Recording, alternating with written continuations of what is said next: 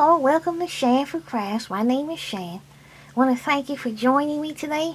Now today I have a very brief video. This is a video about this is actually the top to a cigar box. And what happened is when I paint my cigar boxes, I take the hinges off so I don't have to worry about getting paint on the hinges. And this time I lost the hinges. And what happened is I was going to throw it away, but then I thought about it. I said I can make something out of the top and out of the bottom separately. So that's what I did here. I actually made like something to hang on the wall. Okay.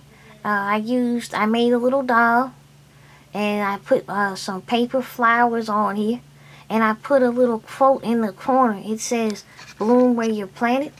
Let me zoom in on it so you can see it. Okay, hopefully you can see it. Let me zoom in some more. You see it says bloom where you're planted. Okay, and that's what that's how I got the theme for this picture. Okay, let me zoom off of it so you can see the whole thing again. Okay, like I said, I made a little doll. Now this doll, let me zoom in on the doll. The doll, I made this with a round body. Now the last video, I used a triangle body. But this one, I made it with a round body. And I used the same pearls for the arms and legs. Okay, I put a flower in the hair right here. Okay, and here she's holding a little flower with ribbon.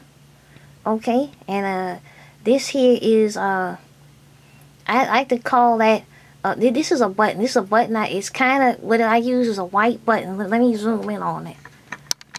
I might even do a video about that.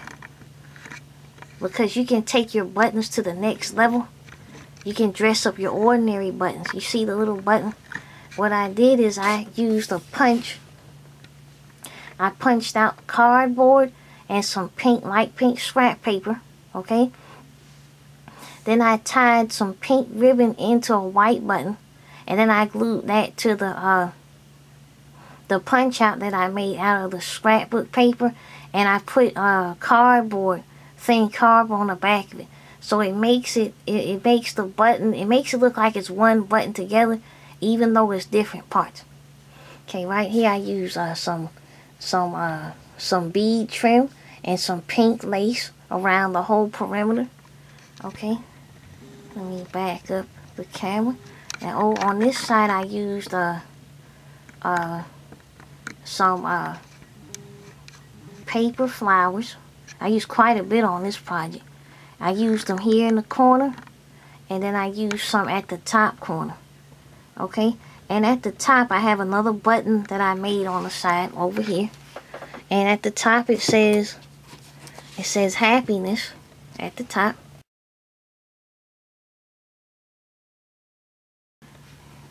And here's some more flowers. And here what I used a picture.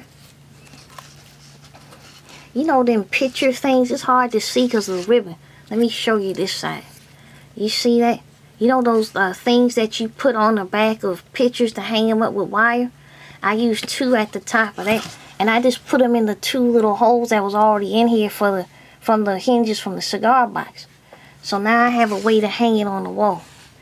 Now I want to show you the back of the project. Let me zoom the camera back. Because on the back I decided to do something a little extra. I was going to leave the back plain, but I figured I'd do something different with it. Let me show you what I did. On the back, I actually put tags in the back of it. I took some pink scrapbook paper, okay? And I made a pocket. And I put tags in there, and the tags have ribbon, the same ribbon that I used for to hang it up with. I used on the tag. Let me show you one of the tags. Okay, and there's the other two tags. I put some white trim along the edge. Now, this would be a good idea as a gift because you can make this for someone. Then in the back you could put maybe a card or even some tags on the back for the person. Okay, and this is the front side again. Okay, and that's all I had for today. I just wanted to share that with you. And I'm going to have pictures of this project at my blog, which is shamefulcrafts.blogspot.com. And once again, I want to thank you for watching. And God bless. Bye-bye.